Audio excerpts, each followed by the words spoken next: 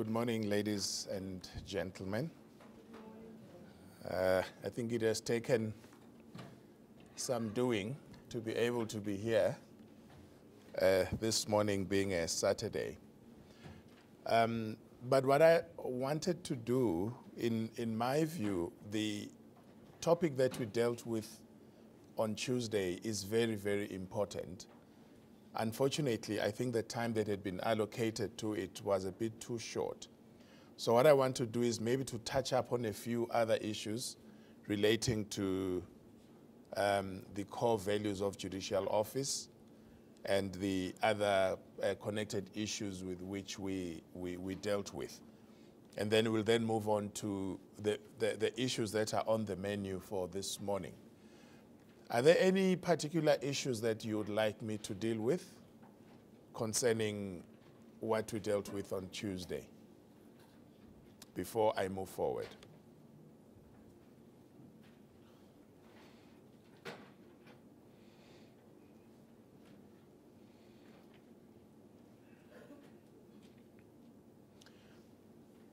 Well,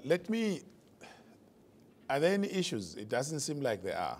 So I will just take the liberty to then proceed to touch up a little bit more on some of the issues that we did not deal with. And one of the things that I must make you aware of is that the judiciary in Namibia has adopted a code of ethics, judicial code of ethics. I do not know whether the colleagues in the magistracy have ever seen it, but it is there, and it is what should guide every judicial officer in this jurisdiction in the conduct of judicial proceedings. I was waiting for a copy, but I hope I'll be having one by the end of the day, which I will, distribute, and we can maybe discuss one or few issues that arise from it. But what I can say is that basically it's also drawn mainly from the Bangalore principles. Now, one of the issues that maybe I want to touch upon a little bit today is the issue of integrity. It is said that moral integrity we normally take for granted. It is more than a virtue. It is a necessity. It is elemental. All that a judge thinks and does is dependent upon it, end of quote. That is integrity. I maybe spoke the other time about that minister who greeted me and hugged me, and he said he had taken the law into his own hands. But what judicial office is about is integrity. People must be able to rely on your word if you give one. And there must be that element of incorruptibility of a judicial officer. I go back to the Republic of Kenya.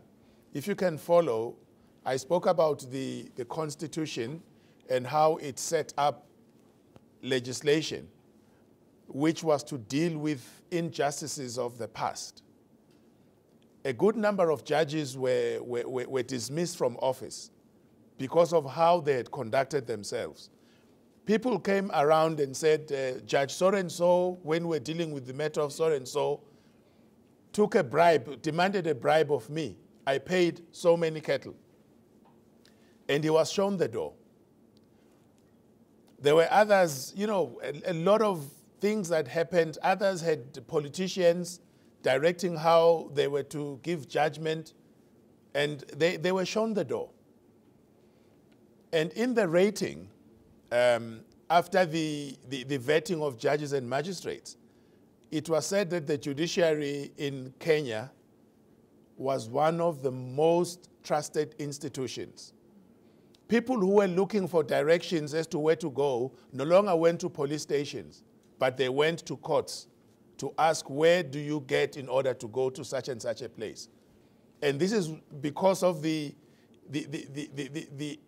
air or the integrity that process inured upon judicial officers. So it is something that we have to be very, very, very careful about. The thing about it is that when someone approaches you for a bribe, they might do it in very public, or rather in very private circumstances. It will only be you and them who know. And you are probably likely to keep your part of the bargain and say nothing about it. But they will be too happy about what has happened. And when you have got good news, you do not keep them to yourself, do you? You hear of a relative or a friend or an acquaintance who has a case. And you say, no, I know someone who can help you. Who is that person? Magistrate so-and-so, judge so-and-so.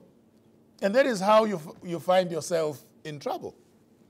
In one jurisdiction that shall remain nameless, I spoke to a lawyer who is a friend of mine, and he had a case that was pending in respect of a client.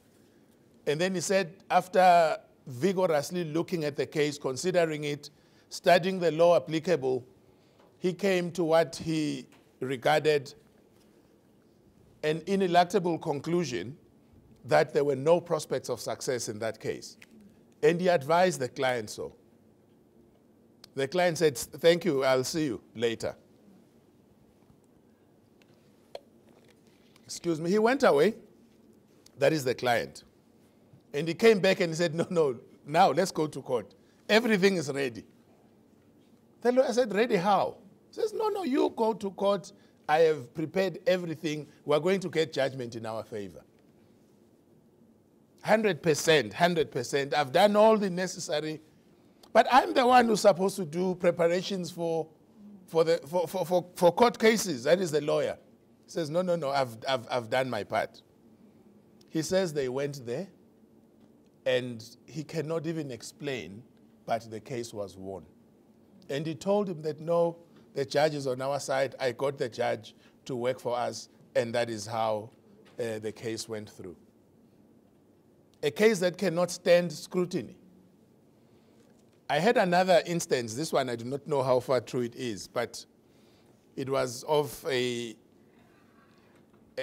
lawyer who had a client, and this client apparently, the lawyer told the client that their case is very, very bad.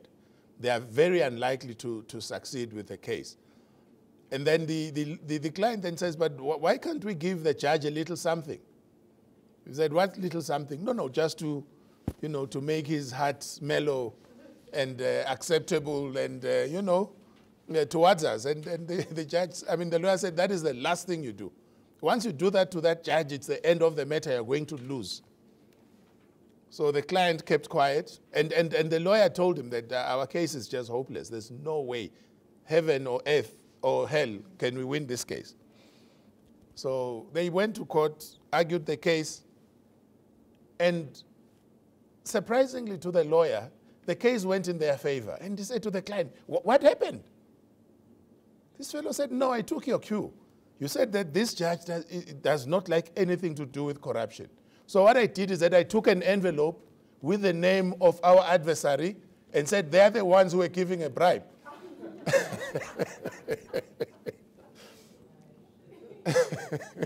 So I'm told that is how they lost the case. But if there is anything that I should mention is that integrity is the heart and soul of judicial office. It is what gives the office respectability. When people see you, when people interact with you, you must give that air of integrity, of incorruptibility.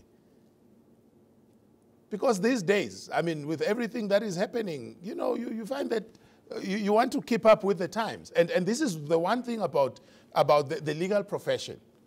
As much as we have all these developments, you've got social media, you've got rights and other things, which are good, but it is not one that is very fast to moving forward.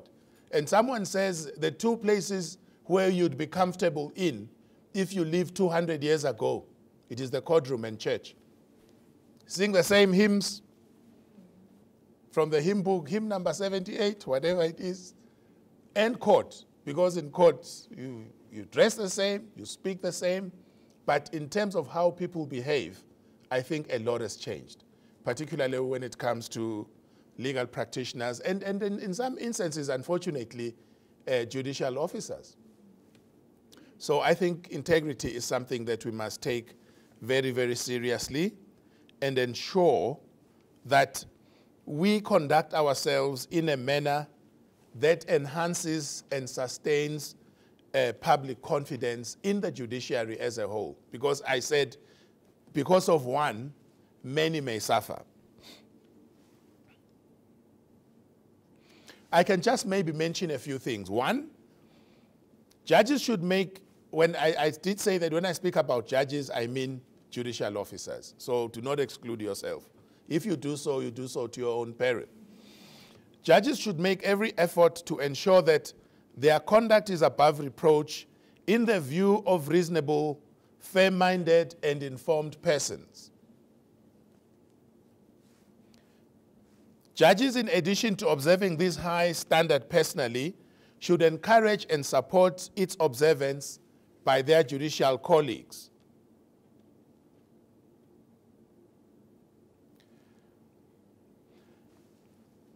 Maybe let me move on. Let me talk about diligence and competence. I probably touched upon it, but I want to zero in a little bit on that. What do you understand by diligence? I think all those, they accurately capture, the elements. Judges should devote their professional activity to judicial duties, broadly defined, which include not only presiding in court and making decisions, but other judicial tasks essential to the court's operation. I think these days we've got judicial case management here, which takes a lot of our time, but it is how the system is now developing. So a judicial officer now no longer focuses on judicial duties, because some of the things that you have to deal with, although they are judicial, they seem to be quite clerical also. Because previously, what you do as a judge is to write the order, and you know that the secretary will type it. All you do is maybe initial it. But now, you have to press the button for the order to go, and that takes a lot of time. But this is how the system works, and this is how the statistics are captured, and also this is how you as a judicial officer will ensure that court orders that you issue are accurately conveyed and given to the people who are supposed to be guided by them. So this is part of diligence. There was actually a case in Swaziland. I can't remember what year it was. There, what happens is that all the judge does is to write the order on the file cover, granted in terms of 1, 2, and 3, and that's it. He never sees the order again. So it's for the registrar to now prepare the order, sign the order, and then it goes to the parties. So what had happened in this case is that they wanted the applicant, if it was, I can't remember whether it was a summons, but I think it was an application. They wanted the house or some property, which was, a house that was built on some property, to be demolished. So the judge gave an order in terms of prayers 1 and 2, minus the tearing down of the house. And the lawyer came and told the registrar that, no, your order is not in order. The judge also gave this. And they went and demolished a person's house. And the judge had not granted such an order. So they had to now go back and try and, they had to rescind the order that was actually carried out. So I think this is part of, when I talk about diligence, I'm saying there's a lot of work that judges now do which would go outside what you would call the ordinary four corners of judicial work. Because mostly what we want to do as judicial officers is to sit in court, hear cases, go in chambers and write judgments. But now there is a lot of time.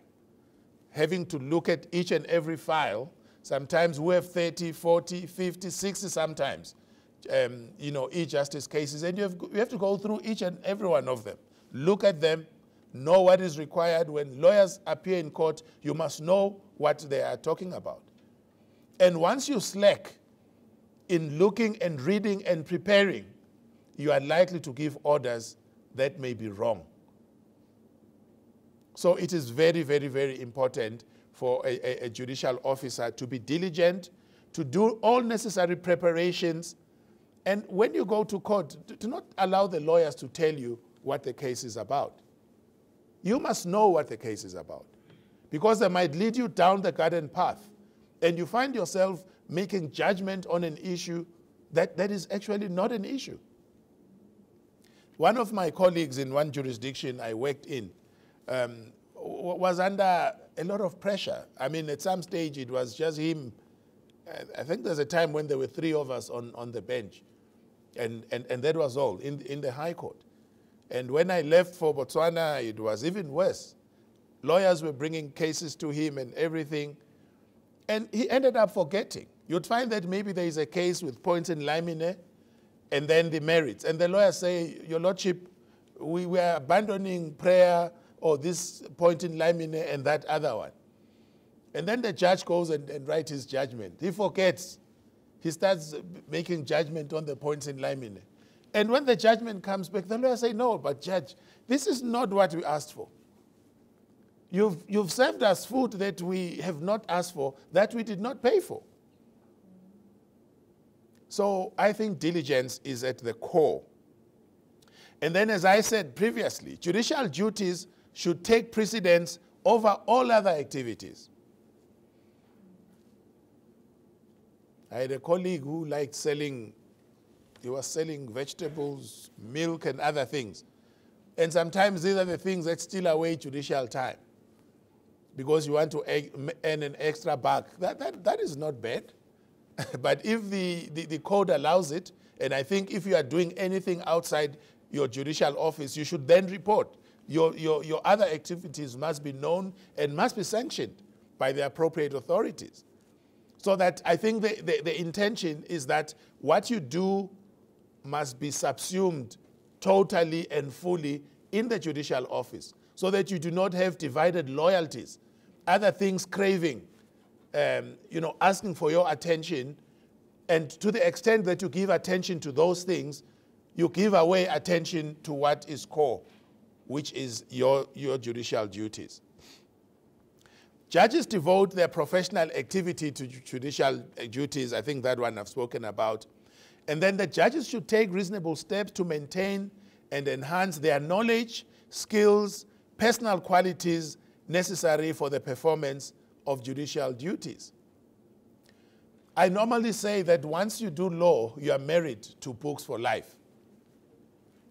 And for me, I found that it also had some negative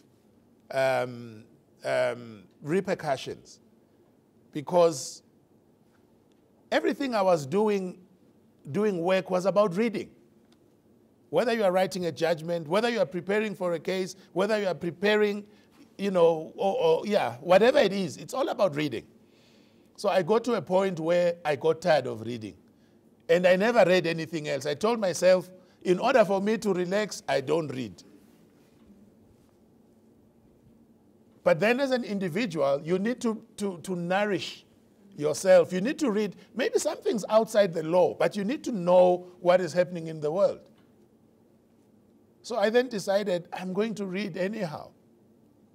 So now I'm reading. This year, I don't know how many books I've read.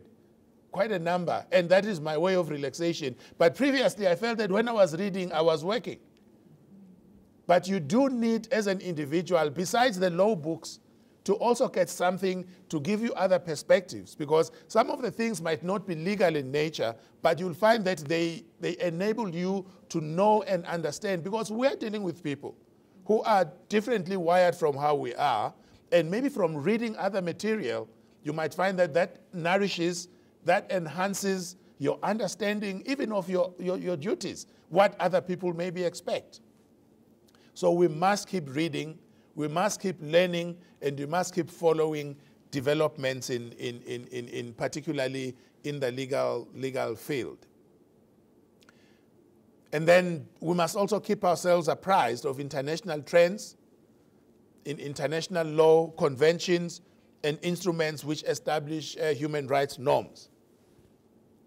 We must not allow ourselves to be an island of our own, but we must be integrated in the, and particularly for Namibia, because Namibia is a monist. The constitution in Namibia is monist. Yeah, so in Namibia, where there's an international treaty, it automatically becomes part of Namibian law. In South Africa, for instance, there is the Rome Statute, the statute that creates the International Criminal Court. In South Africa, they had to domesticate it, have a legislation passed by Parliament that specifically incorporated it and made it part of South African law. But in Namibia, and I'm saying that probably in Namibia, there is more need to be vigilant and know what international trends are, what international treaties, are now in force, because they automatically become part of Namibian law. So if you do not know that there is a treaty that has been passed on A, B, C, and D, you might prepare a judgment which does not take into account what has recently happened. And you find that you are behind the bus, so to speak. You are behind the latest developments. Okay. The other issue is that judges shall perform all duties, judicial duties, including delivery of reserved judgments, efficiently, fairly, and with reasonable promptness. Last night, the judge president was talking and saying that gone are the days when people knew that judgments in Namibia would be delivered after 10 years. There are now guidelines in terms of which certain types of judgments must be delivered. And one of the things that I have told myself, in fact, one of my colleagues wrote a paper on judgment writing. And he said, or rather it was a lady, and she said that preparing of a judgment is like preparing a meal. A meal must be prepared and served on time. Otherwise, you might prepare a beautiful meal, not beautiful, very tasty, fairly seasoned, very nice, but you find that by the time you serve it, people have lost interest. They've been hungry, and they are now full. They've eaten, other things. So you find that when the judgment comes, it is no longer of value. Very well prepared, well researched, well written, but it no longer serves the purpose, because by the time the judgment comes, everyone has lost interest in it. It has become, it has become useless. So it is then very, very important for judgments to be delivered and delivered on time. And also, let us not trivialize the time, the effort that legal practitioners put into research and the written submissions that they make. Because there are some of us, we find that people have really gone to town to assist the court, write, fully fledged, fully researched, written submissions, and the judge just takes a shortcut. And all the issues that arise, the new cases and whatever, they all go to waste. If we do not use that material, I'm not saying that everything that is said must be included in the judgment, but sometimes there's an element of laziness where all you look at is that, what are the timelines? 14 days, just going to go for the jugular. Forget about all these niceties and all these issues that arise. I'm just going, as long as I come up with a judgment. And you find that at the end of the day, our jurisprudence becomes the loser, because the judges, the judicial officers, are not applying themselves fully to the law. And do not think that because you are sitting in the magistracy, you are not in any way shaping the jurisprudence in this country. Because some of the issues or the legal issues that arise may start off in the magistrates' courts. But because of their importance, they will go up the hierarchy, up to the Supreme Court. So do not trivialize the work that you do to say, for me, I just sit in the magistrate's court, I'm just going to do a mundane judgment, and that will be it. No. You have to do, okay, I mean, depending on the cases. I mean, in the High Court, there is now Practice Directive 61, which allows judges in some of the matters, things like condonation, summary judgment, amendment of pleadings, exceptions. Although with me, exceptions, I'm probably very passionate about them because that is where a lot of the law develops, from exceptions. But if it's a beaten track, there's no need for you to reinvent the wheel. But there are always new issues that are coming up. There's one that I'm presently dealing with. I'm not going to tell you how I've decided it, or how I will decide it when I do. But it's a case where A took his motor vehicle to a garage for repairs of some sort. And then B comes there, and it takes, it was these high performance vehicles. It can do 300 kilometers an hour and more. In fact, it was imported from the UK. It has miles, and so I think it was doing over 180 miles an hour. Or that is what it can do. So B comes to the garage, he likes the car, takes it on a test drive, and the engine gets damaged. So A then sues B for damaging his vehicle, saying that, no, you drove the vehicle recklessly and at high speed, and as a result, the engine has been damaged. And then B, obviously, and then what B does, he then cites the owners of the garage as third parties to the matter. To say, no, you were negligent, you allowed this man to take the vehicle, and all such other things. So at the end of the day, as the case proceeded, A and B decided to settle the matter. B, which means B admitted liability, yes, I'm going to pay so much. Fine. And then at that point, B then decided, no, even though I've settled the matter with A, I'm still going against the third parties. The third parties say, no, but A did not make a case against you. So on what basis are you going to seek a contribution or an indemnification from us?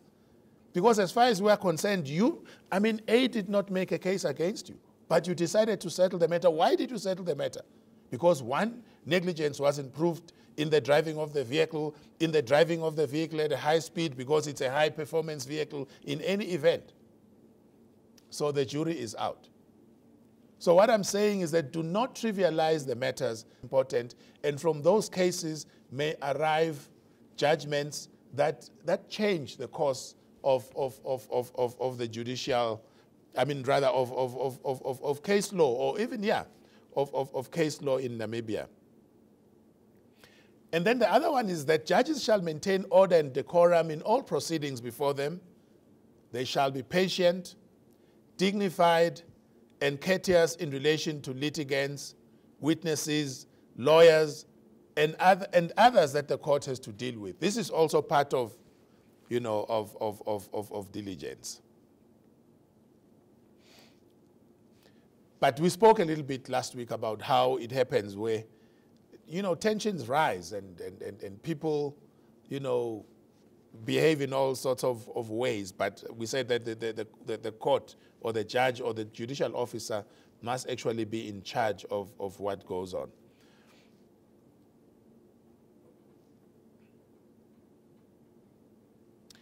And there is a judge called Mr. Jackton Ojwang.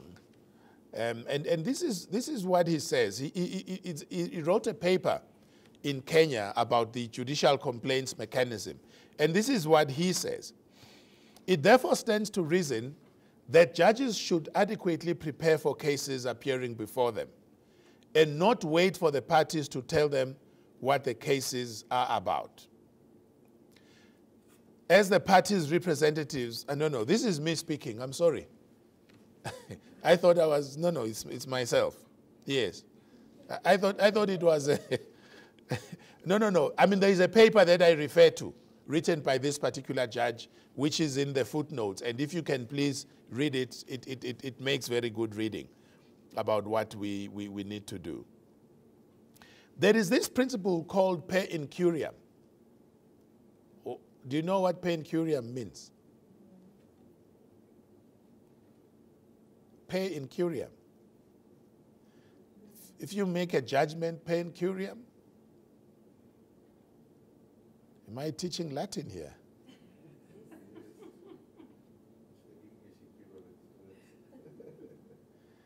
No. Per incuriam is where you make a judgment unaware that it is not correct.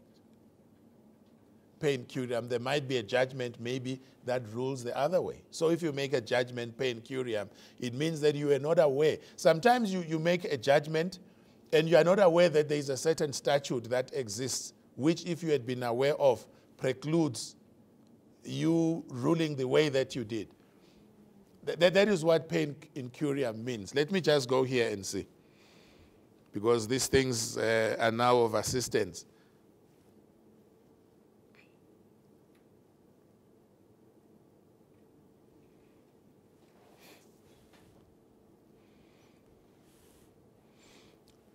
It says that, what does it say?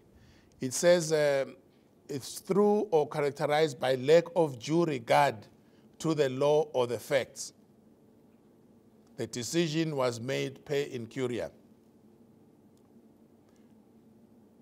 And then it says, per incuriam, literally translated, means through lack of care.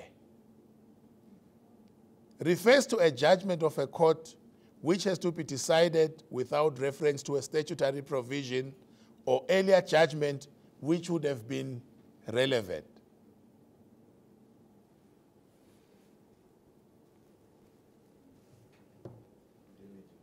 Diligence, yes. So gone should be the days when you make judgments per incuriam, because we now have the website, we have the law reports, so there's no reason why, you know, you can make a judgment per incuriam. And then the other thing that sometimes happens, sometimes through diligence, you want to be a shining star.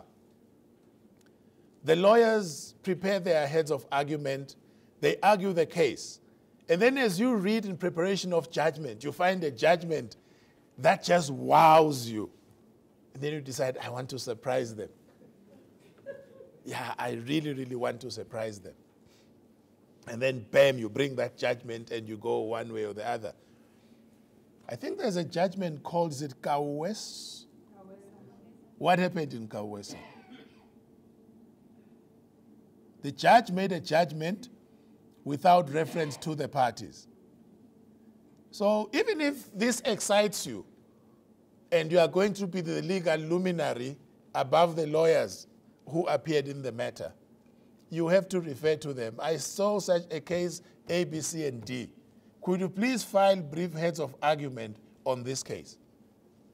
Because what they might do is to take the matter on appeal and say, no, the judge made a judgment. We were never given an opportunity to deal with that particular issue. So as much as we read and want to move forward, but let us also ensure that the parties know what issue arises, unless, you know, it's an issue that is directly connected to what was argued, maybe a later case or whatever. But do not then be seen to, you know, you want to shine, you know, above the parties, and then you go ahead and you start dealing with issues. I mean, because you might find that if you had given the lawyers an opportunity to deal with the issue, they might have maybe made some, you know, some argument that might have persuaded you one way or the other. Or even if they have nothing to say, to change what you would have said, but at least give them that opportunity. Are there any questions? Or comments for that matter? I don't like it when I seem to be preaching, because when you preach, people don't have an opportunity to ask questions. I now want to deal with the principle of equality. Equality. What does equality deal with? When you speak in the context of that being a core judicial value. Well, equality also talks about treating people the same.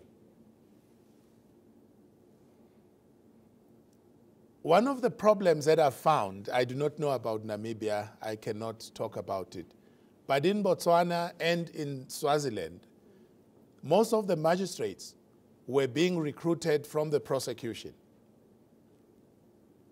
Yes. So in their determination of cases, you could see the influence that had. So if there's a policeman against an accused, policeman flies with, you can't lie. This accused is a liar. And in some cases in Botswana, they even had prosecutors who were police officers. And that's a problem. Is it not? Sorry? Yeah. Yes, because as a prosecutor, you are supposed to be independent. But you find that they had police officers who were actually doing prosecutorial work. And then in some instances, you find that the magistrates had themselves been promoted from the prosecution. And so you could just see matters going in a skewed direction one way. Convictions and more convictions. And when matters come on review, you find that they are overturned. These judges. So what you need to do is to treat the parties who appear before you equally. I'm not just talking only about the litigants, but also the lawyers. When a senior counsel appears before you with a junior or even with an attorney with 2 years' experience, do not then suddenly shift in favor of senior counsel because he's Mr. So-and-so, he's well regarded. I had a harsh lesson once. I was dealing with a case, I can't even remember what it was about, but it was in Swaziland. One of the lawyers who appeared was a senior counsel called Mr. Dave Smith. He was from the Pretoria Bar. And then there was a lady called Miss van der Walt. She had a very, very strong Afrikaans accent. She could not express herself very well. And then if it was a boxing match, he would have won the match on points. Probably even a knockout. Because of the oratory that he displayed. He was very, very eloquent, cited cases nicely. And then when I left, I knew that Mr. Smith had won the case. He had won the contest. There was no question. But when I started sitting down, looking at the cases that she cited, and the little that she said, I found that regardless of the abundance of words and the eloquency of speech, the law was on Miss van der Waal's side. So you have to listen. Do not be influenced. If there are some maybe renowned senior counsel in Namibia, even if they appear before you, and then there is someone who is junior, was admitted last month that appears before you on the other side, it does not matter. Listen to the person, listen to what they say, and look at the law. Do not look at the face or the color or whatever of the person who is speaking. The law must be colorblind. The law must be neutral, even in terms of age. It does not matter. You respect people, of course, but you cannot say merely because so-and-so has been on the bed, or rather at the bar for so long, and this one is new, then he must be right. No. So you have to treat people equally. And then all those stereotypes that we spoke about a little bit last week. You might have personal problems with people who dress like this, who behave like this, who talk like this. But when you come to the judicial office, everyone must be treated the same. All your idiosyncrasies, all your whatever, if you're a chauvinist or whatever, those things must be thrown outside the window. Just deal with the people as they are. And do not allow those issues to influence how you eventually decide cases. And the other thing is that you also need to understand the society where you work. One of the first trips I took when I arrived in Namibia was driving along Evelyn Street. No, I drove along Evelyn Street. And then I went to, what is the dam called? Khawara? I went there, yes. It was month end. And I saw people at their best and at their worst behavior. Why is this important? Because I'm going to be sitting maybe on a criminal case there. When I know what Evelyn Street looks like, when I know and understand how the people there behave, that might be very important for purposes of the judgment. We do not need judicial officers who live in an ivory tower. And an ivory tower without windows. They do not know they are detached from the society which they serve. That might actually be at a service. No, I don't deal with the people. I don't go to where, you then becomes that class. What will happen is that the judgments that you pass will not resonate with the people.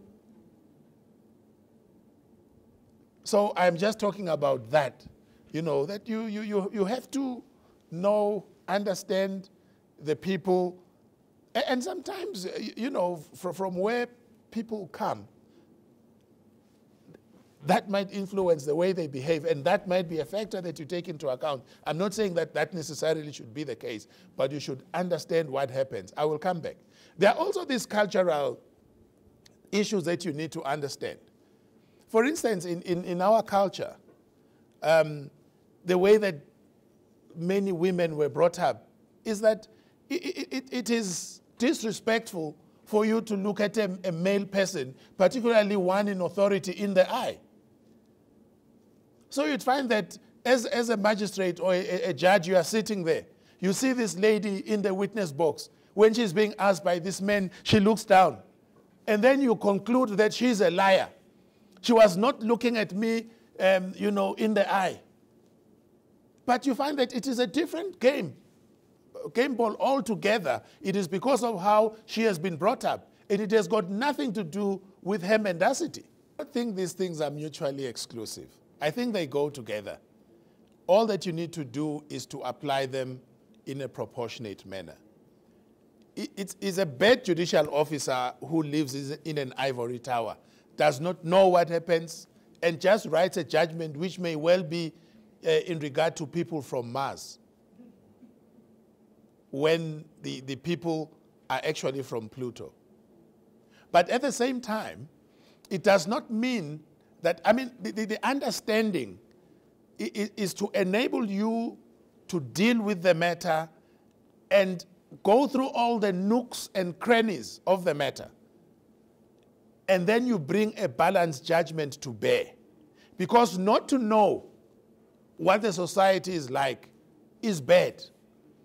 As much as then sympathizing, throwing the law outside the window and say, I know how these people live. He grew up in a very bad atmosphere. Although he stabbed this person, I acquit him because this is what the society has failed to. No, that can't be right.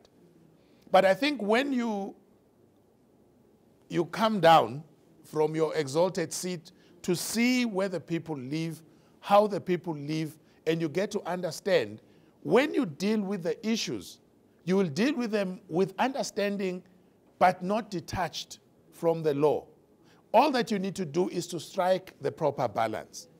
I do not think that these things are mutually exclusive. They go together. Because once you do one to the exclusion of the other, injustice might well result. Who wants to? Yes, ma'am. I entirely agree. But wait is the other way. You might find that you do not even wait for sentencing to bring those issues. So once this person is in the witness box, he's black. He committed it. He did it. And then you find that even, because one of the things I spoke about is that, but it's my policy. I do not want to impose it on others. I do not ask questions normally during examination, whether in chief or cross-examination, unless I'm asking only for purposes of clarity. The questions that I have, I ask at the end. But you might find that there are certain judges who from the line of the questions that they ask, it is very clear which way the trial is going.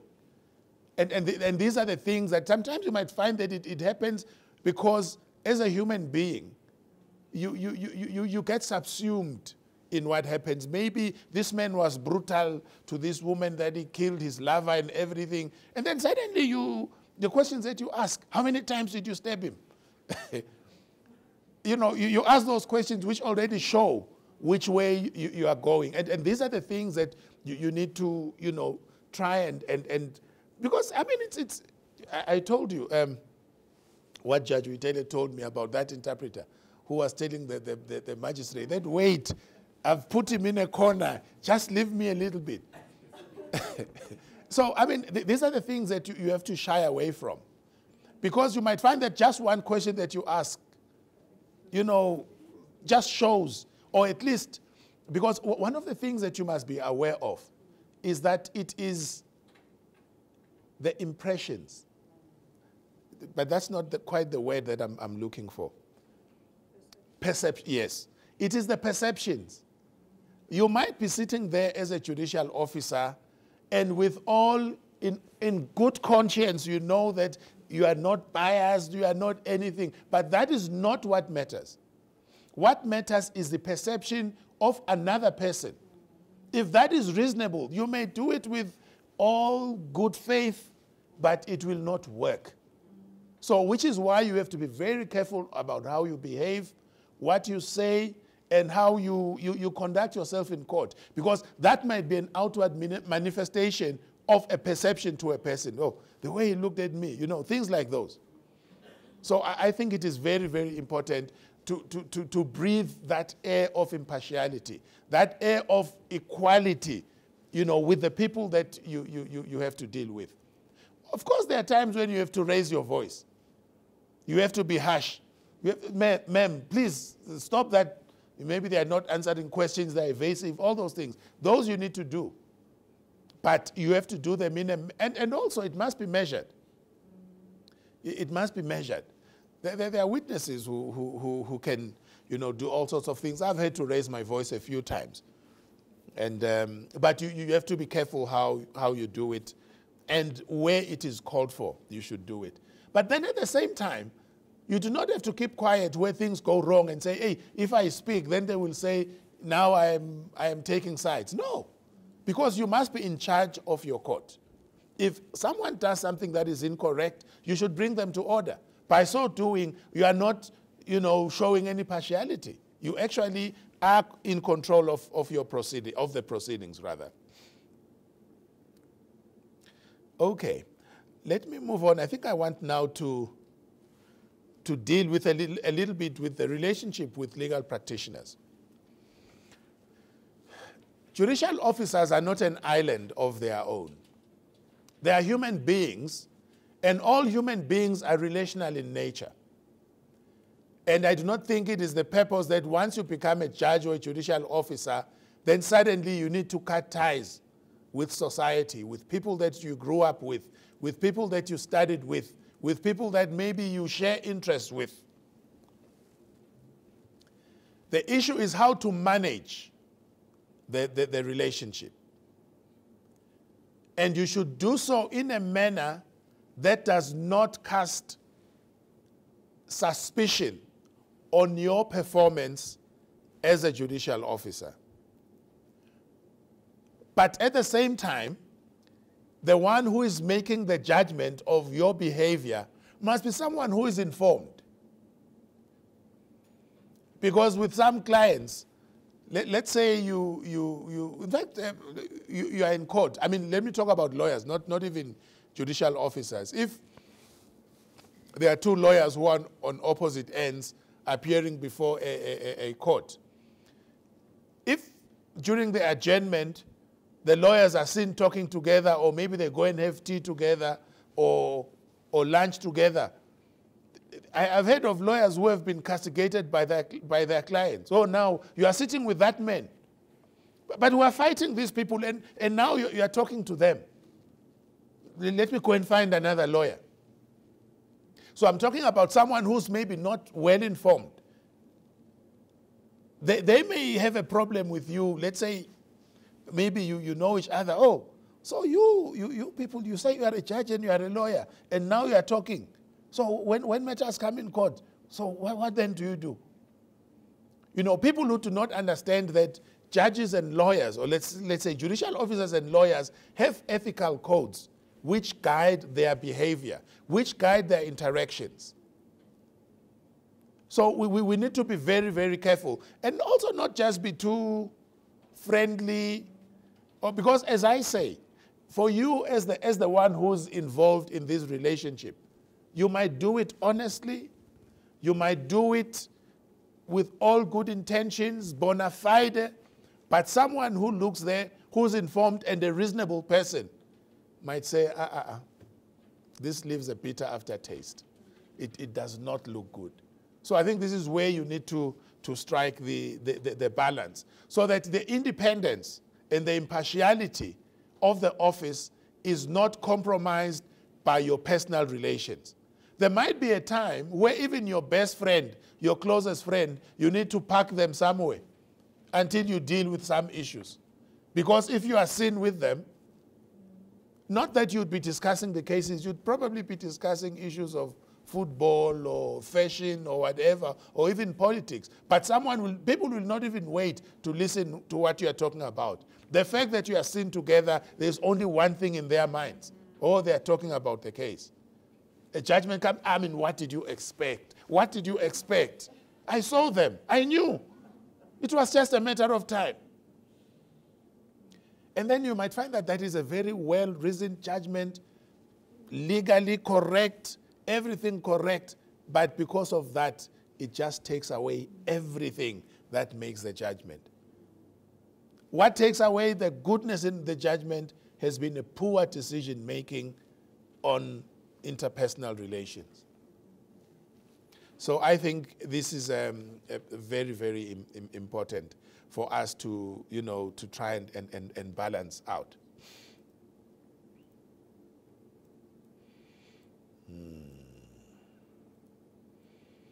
I think I touched on judicial accountability versus judicial independence last week. So I'm not going to deal with that. Okay, let me deal with the conduct of court proceedings. One of the things that I probably mentioned in passing, I believe that, and I'm talking about my belief, I believe that a judicial officer should be the one who sets the tone. You must be the one who sets the tone. In terms of punctuality, in terms of dress, in terms of address. When I talk about address, I'm talking about the manner in which you speak. So, the manner in which you appear, I belong to the old school. I believe that when you appear as a judicial officer, even as a lawyer, people must not ask. You come to a law firm, you cannot tell who the lawyer is from a clerk, a filing clerk. You cannot tell. The one example I normally make was about some lawyer in a country that shall remain nameless, but is now a judge in the industrial court. He would wear worn-out shoes. And one day I told him that if we were just to take a picture of the shoes, we get an accused and we get you stand side by side, and you just take the pictures and say, choose which one belongs to a lawyer, which pair belongs to an accused. People would choose yours and say they belong to the accused. No, I'm very serious. There are people who do not mind about how they look.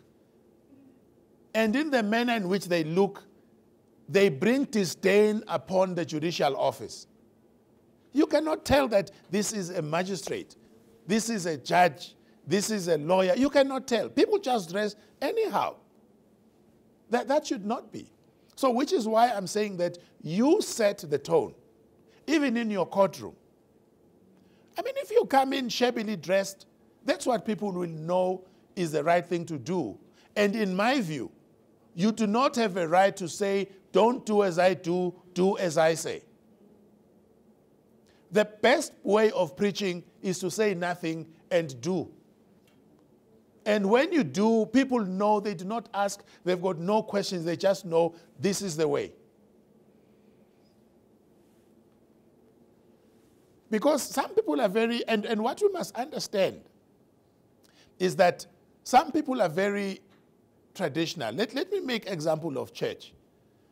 There might be people who go to church because of their background. They look at, you know, the way, particularly the young people, they say, they won't even hear anything. You find that it's a preacher preaching there. Sometimes he's wearing jeans. I've got nothing against jeans. But because of where they were brought up, how they were brought up, they won't even hear the word because of the manner in which the preacher was dressed and those who are singing, the way they are dressed, you know. So, but in this particular case, courtroom is a different place altogether. That we should not take away. The dignity of the court must be observed. And part of it is brought by the manner in which we dress. I see some people, I just keep quiet and I look at them. I see some lawyers and some judges even. They come to court wearing ceremonial bibs. There's a difference. If it's the official opening of the legal year, there are those bibs, you know, those big ones like this with frills and things. Those are ceremonial. They are not for day-to-day work.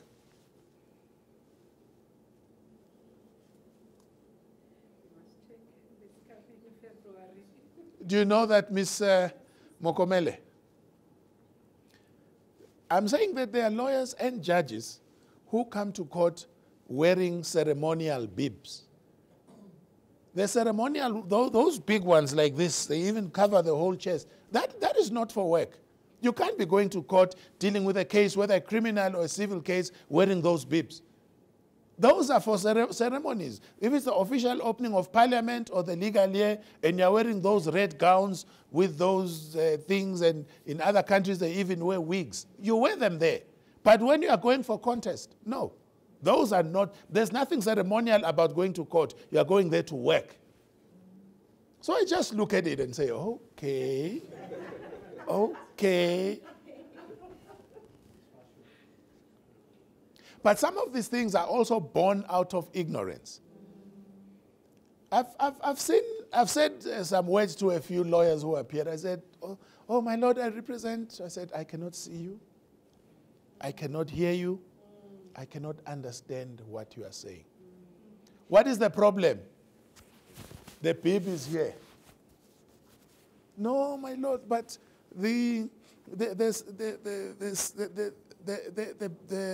strings are, I don't hear anything. If you go to court, your bib must be okay.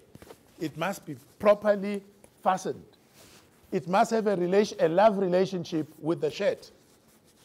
Once there is a gap, there is a problem. I don't see you. I do not hear you. I do not understand what you say. One even came to court without a bib. I think he had forgotten. So you have to be very, very conscious about when you go out of your chambers, and you see that some of them wearing red shoes, brown shoes, black shoes, boots up to here and so forth. No, no, no. That should not be. Even the witnesses, I think the standards have really now gone down. People come to court with T-shirts. There's a case I was doing. This fellow was wearing an Amstel Lager shirt, and he was a witness. And I told him, you cannot do that. If you want to go and drink Amstel, go to a bar and do it. But you cannot bring Amstel things here. And what I do is to blame the lawyers. Because as a lawyer, you are having a client who is coming. He does not know court procedures. He does not know the manner of dress. He does not even know the manner of address. How do you address a judge? How do you address a magistrate? It is your duty during the precognition session to tell the client that this is how you must dress. You cannot come there dressed in jeans. You cannot come there dressed in T-shirts or, you know, in all sorts of things. For me, when I started working, My boss refused for us to wear leather jackets. I was in the AG's chambers. Leather jackets you could not wear at work. But I see some of them even wearing gowns, and you say, oh my God. There's a leather jacket, and someone is coming, even some of them, the way they come to see judges in chambers. It's very shameful, very shameful. You find ladies coming with sleeveless dresses, men coming wearing jeans to see a judge in chambers. And I think, oh my. But it is up to us to set the standards high. It might take time, but the fruits will come. When they know that that one is a no-nonsense, the word will spread very, very quickly around. And when they come to your court, they will behave accordingly, even if they can do other things in other courts. So the message that I want to bring is that you as a judicial officer must set the tone in your own court. Do not be a hypocrite. Don't do as I do as I say. You find that you say, court adjourned, we resume at 11. And then you go about, if maybe you go for a smoke or you go for a drink, and you come at 12. People are waiting for you. No apologies, no explanations, nothing. The fact that you're a judicial officer does not place you above the other people. If you are late, you have to apologize. Ladies and gentlemen, I'm sorry, I am late. You cannot then, when a lawyer comes late, have now the temerity to start taking them to task when you don't, sometimes come to court on time.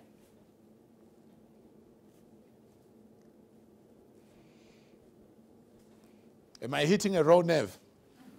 If I am, I'm very happy. No, we have to be considerate to the people. If we say we're resuming at 2:15, let it be 2:15. If it is not, apologize. It does not make you lesser in the eyes of the other people when you apologize, because you have trampled on their rights or their legitimate expectation, which you created. So I think that is the way to do. But you must be in charge of the court and set the standards.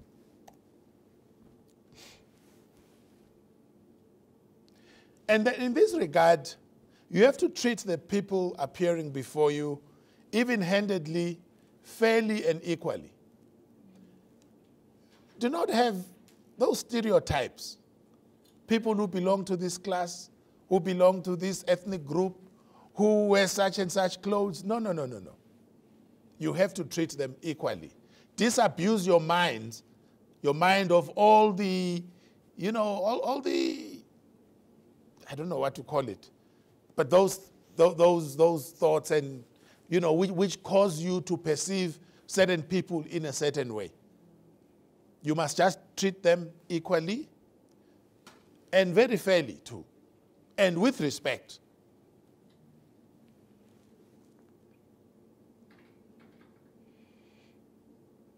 And in this regard, your behavior towards them, the words, the tone that you use, and your attitude, if those things are not right, may be a basis for them asking for you to recuse yourself. So you need to do things very, very carefully. And, always treat people with dignity. Treat them with dignity. This other time, there's a fellow who came to court. He was Oshivambo speaking. So he came the first day, and he was a man of a very, very few words, very few. He would just, yes, no, I went there and whatever. So the following day, suddenly there's just an abundance of words in his mouth, and I wondered where it came from. Suddenly he was argumentative and very persistent. Well, the first thing I noted is that he came to court wearing the same shirt that he had been wearing the previous day. But I said, well, you never know. He might be having one shirt, maybe he lives far. I'll put nothing to this. Then, only to discover that that fellow was drunk. He probably had been drinking the whole night. So, what's her name now? The interpreter. Huh? Yes, Dorcas, yes. She picked it up, so she wrote a note to the lawyer that this man is drunk. And the fellow was motherless. So, and that explained why he was behaving in this fashion. So we then had to postpone the matter, but before I did so, I called him to order, and I told him that tomorrow you come here sober. I'm going to run a test to see whether if you blow, what colors will come there. I told him that we'll subject him to a sobriety test. We didn't. But the following morning he came and he apologized and everything. But I tried to do it with dignity, you know. You have to treat him with dignity. He might have his own problems and maybe reasons why he did what he did. But we need to be very, you know, very sensitive. Even when we have to issue discipline, we have to be, you know, very measured in our approach and fair as well.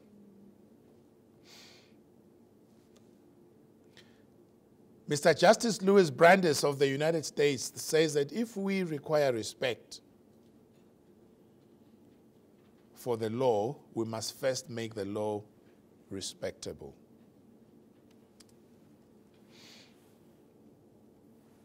I've spoken about punctuality, coming to court on time, and maybe, I do not know, with issues of, I think, with leaving court on time, I do not know what obtains in the magistracy. But the thing about it is that, you know, there must be no time that there's a case on the roll and no one knows where you are. People are waiting. No one knows where you are. You can't be contacted. And one of the things I always tell students at JTC and below is that do not think that you are going to change overnight. Just because you've now finished your university and you are going to work, that you are suddenly going to shed all your reprobate traits. It's not going to happen. What you do now normally sets the standard for what you will be in the future. So one of the things that I have taught myself to do is I always report. Wherever I am, my secretary knows. Ma'am, oh, they were mimicking me yesterday. These people, they're bad.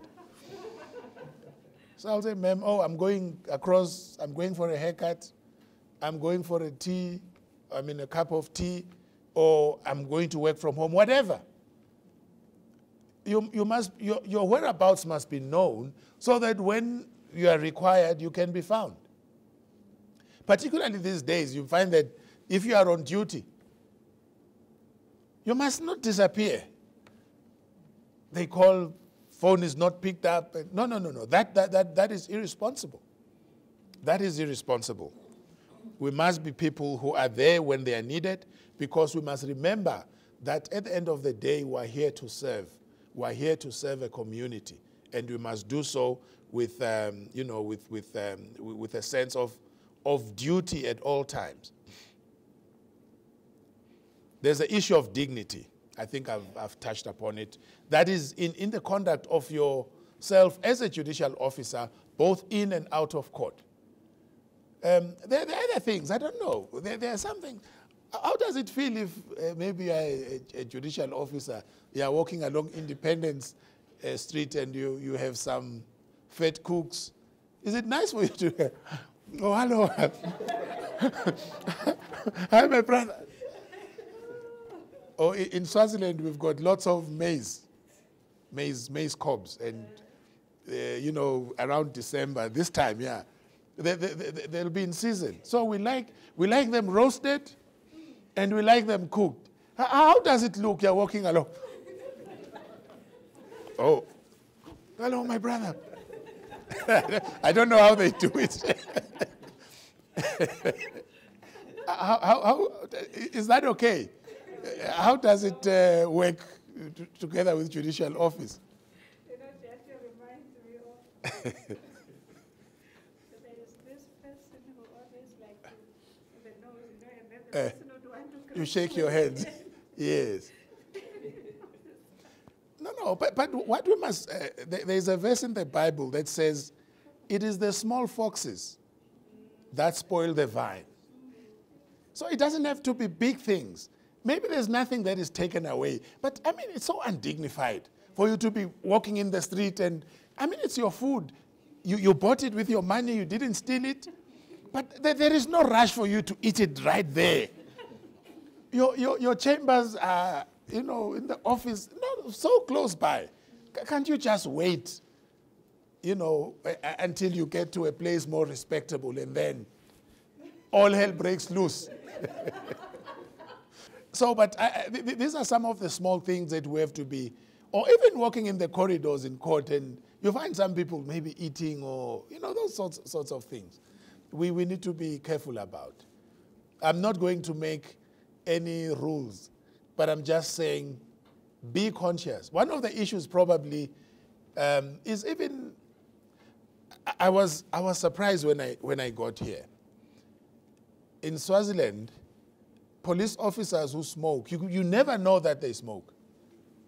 They will walk away somewhere, do their thing, and then come back. And when I was coming, even here at the entrance where we enter, you find the policeman. Oh, hi, Judge, how are you? So small things like that. Because what we need to think about is not only our convenience, what is convenient to us, what we enjoy, and what we like. But it is more than just us. It is sometimes the office. The things that we do, you will find then start reflecting negatively on the office. So I didn't plan to speak about eating, but these are some of the things. Yes.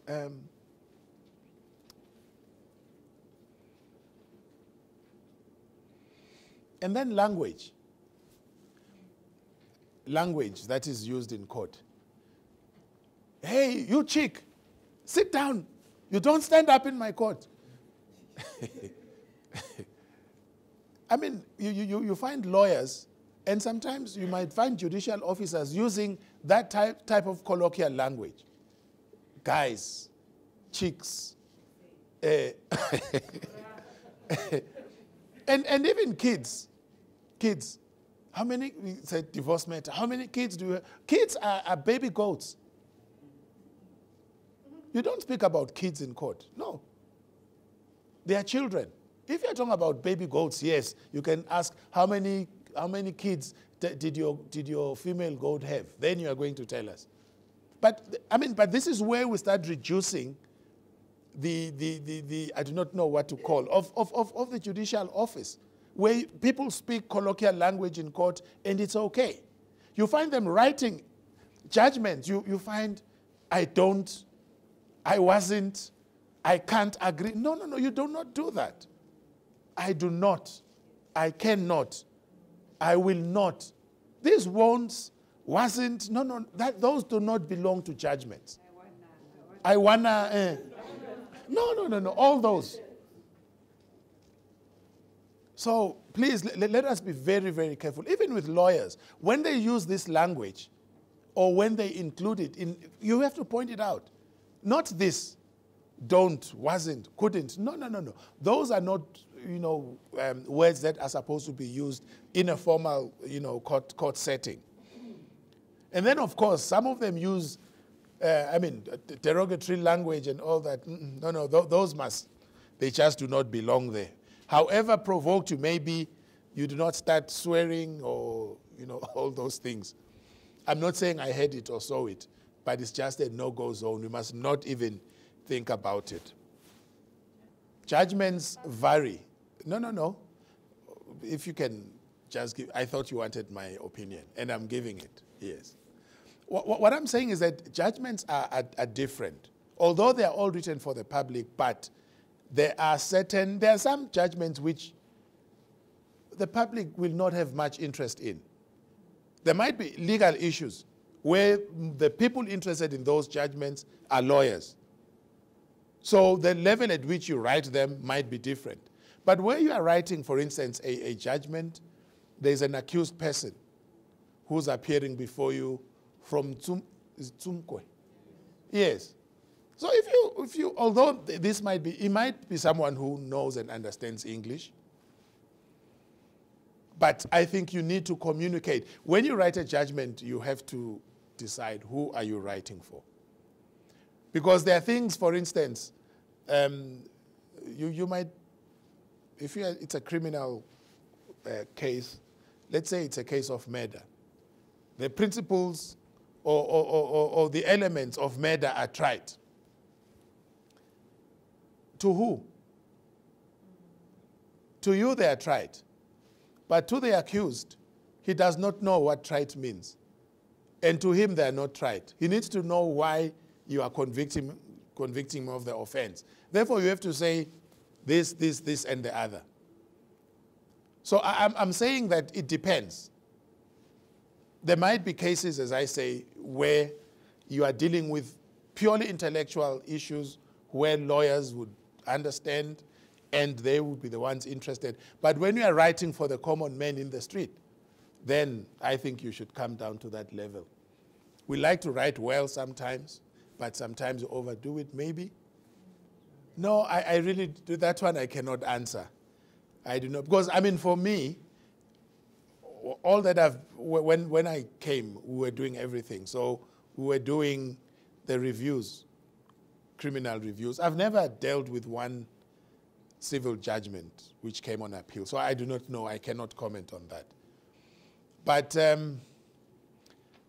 as I say, I think probably the judges would need to understand that maybe the level may not be as high as could be because of the understanding of the people for whom and to whom you are communicating the judgment. I think that is something that needs to be taken into account. It's a very, very valid point. It is a valid point. Because sometimes we get carried away and we speak and the people that we speak to maybe do not understand. I'm sure, but this will probably be an issue that was spoken about when they wrote about judgment writing. But there are two, I'm sure you are given some papers on that. You have not gotten to judgment writing? Then let me stay away from that. I think someone will deal with that and you'll ask those questions. What time do we break? Sorry? 10:30. Maybe this is the ideal time for us to break. Is there any question? I want to move on after this. It happens. And I mean, sometimes they just sit and they start talking. And then go, stand up and go. That's right. But the proper thing to do is that if you come, you have to write. You have to communicate in writing. You cannot be talking and whispering, but they do it. I've even had occasions where, for instance, you'll find that a lawyer goes out, let's say this is the door through which the court staff come. Or someone just comes in there, they want to go to the next court, the shortcut is coming here, and then walking out. And then I tell them that my court is not a thoroughfare. But these are the things that we need to do and be strict upon because they then steal away the dignity of the court if we allow them to happen. You find them coming there talking. Sometimes they're having a conference, 3 or 4 during case management. The proceedings are going on. Some of them even lose a hearing when their cases are called because they're deep in conversation. And I think this is something that we need to be very, very strict about because if we do not nip it in the bud, it is going to become part of the culture. And it is not right. The other day I was sitting with, maybe I've also become a little accustomed to it. I was sitting with Lotta about 2 or 3 weeks ago. We're doing second motion. So we did it and finished. And then thereafter she said, Judge, I'm really appalled. I said, why? None. Okay. Thank you. Let's take the morning break.